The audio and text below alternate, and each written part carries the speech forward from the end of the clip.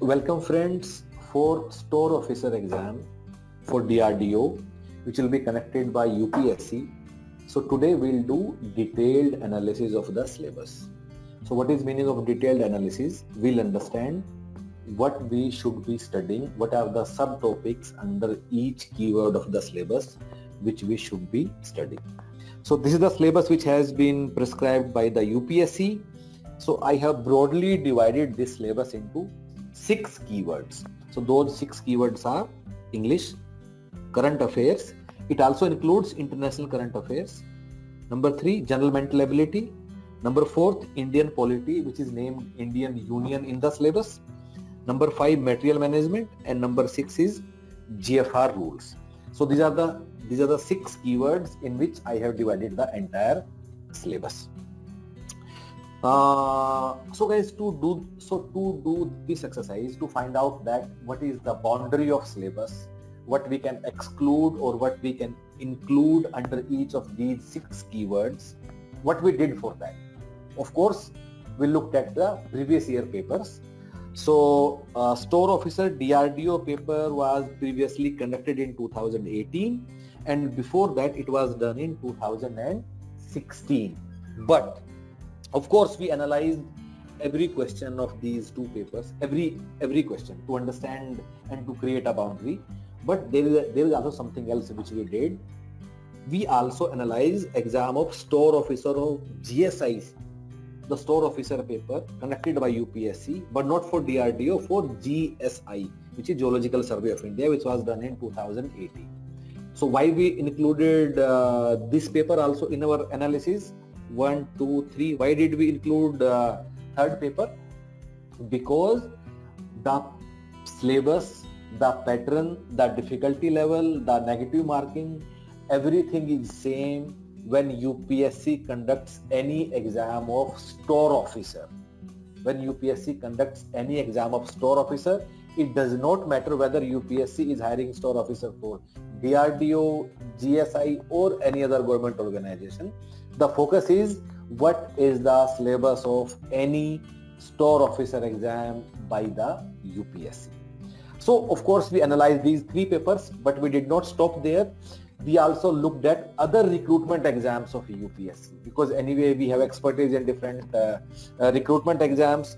We have been advising people for admin officer exam, ALC, EPFO, again admin officer, then ESICDD and so on. So we have got deep expertise in recruitment exams of UPSC. So for example, in our syllabus of Store Officer, there is a keyword Indian Union. So of course we can understand Indian Union from these 3 papers, but Indian Union keyword is also there in admin officer exam. So from there also we can go and understand what is the boundary which can be created to understand the meaning of word Indian Union. Similarly, another word is general mental ability. So guys, similarly we have done this entire analysis. Of course, see, if you are enrolled with us, then you need not go through even this video. You have to just blindly follow us, just do whatever we'll ask you to do, just study whatever we'll ask you to study, and you'll be ready for the exam. However, this video is for somebody who is not enrolled with us and who are preparing on their own, so they can have a very good idea what they should be studying and what they should not be studying. This video is also useful for those guys who are quite eager to know that how we have analyzed everything at Human Peritus. So what is the way with which we are handling these papers? You will also get some insights on that.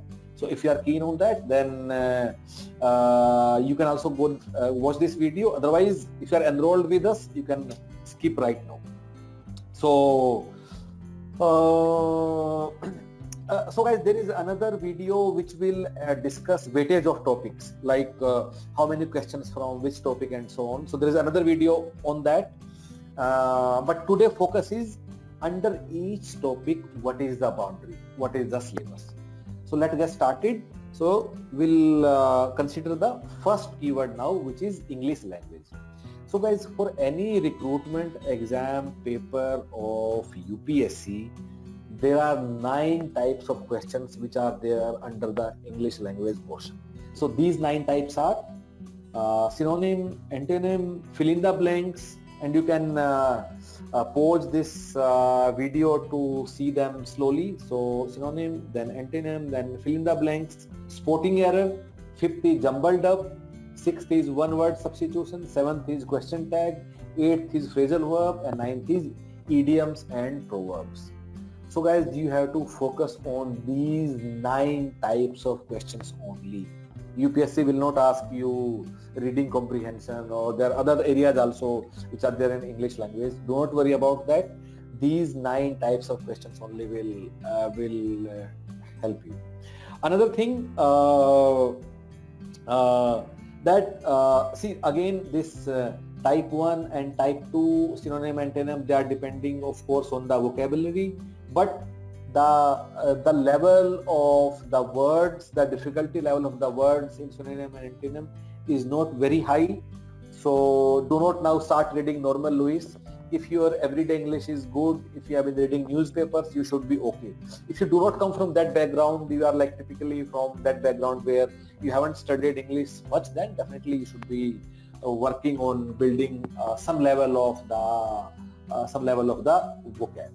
So these 9 types from the English language. I'll come to second topic now. Second topic is what? Material management. So guys, material management is nothing but it's a sub part of production and operations management, which people study usually in their MBA courses. So some of the keywords around which you should build your syllabus, they are inventory management. Inventory management further has some methods like EOQ, ABC, and so on. There are other inventory methods as well. Then you should study material requirement planning, master production scheduling, bill of material, planned order list, and all these concepts. Then quality concepts like JIT, Lean, Kanban, and so on. Then supply chain management, ERP. Of course, ERP has a lot to do with procurement and material management, so you should focus on this. Then different procurement management option, bid process management, then material handling equipment. Then next is export import documentation, for example, what is a bill of lading, then bid process management. So guys, these are the broad keywords. Of course, we need to go deep into each of them to understand what we are. So, but this should help you in building some boundary around what is expected under topic of material management. Let's come to part 3. Part 3 is general mental ability. So some of you, because the word general is there, some of you might think that it's easier. So do not be under that impression. Take this topic also equally seriously. Treat this also with equal respect. This is nothing but your mathematical aptitude or numerical ability and reasoning. So I'll help you in building syllabus for this one. So which are the topics under mathematical aptitude which you should be studying? They are number system, like finding remainders, unit digit, number of zeros, etc., mensuration, geometry, ratio, proportion, simple and compound interest, AM, GM, averages, mixture and alligation, time and work, percentage, profit and loss and discount, time, speed and distance, races, set theory and Venn diagram. So these are topics of numerical ability.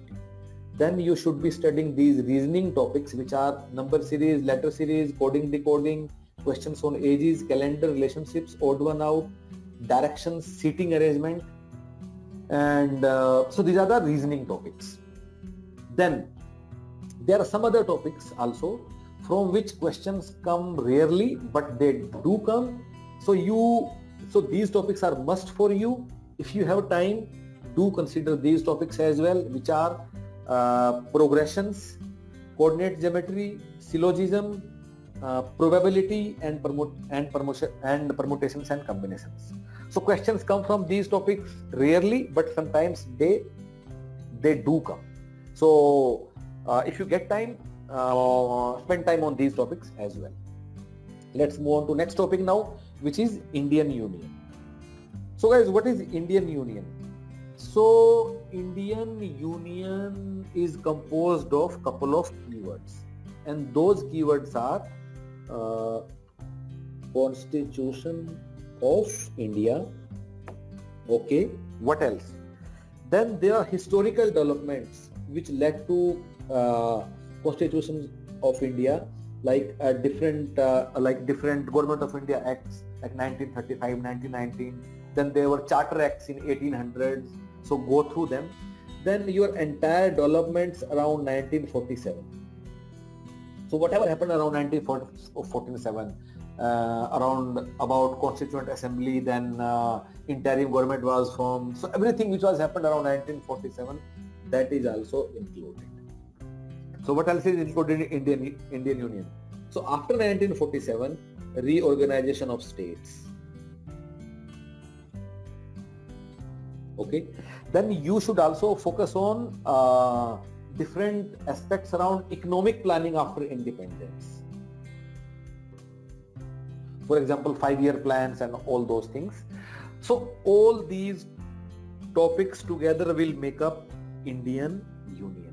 So broadly, your 70 to 80% paper will come from Indian Constitution only, which is Indian polity also.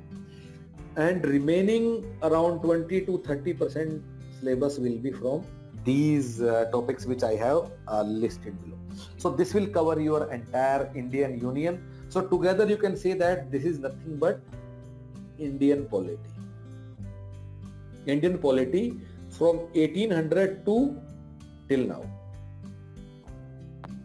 Okay, so again, what is the summary? This is beyond Constitution of India. Do not just be limited to Constitution. Let us now look at fifth topic, which is current affairs. Current affairs plus international affairs.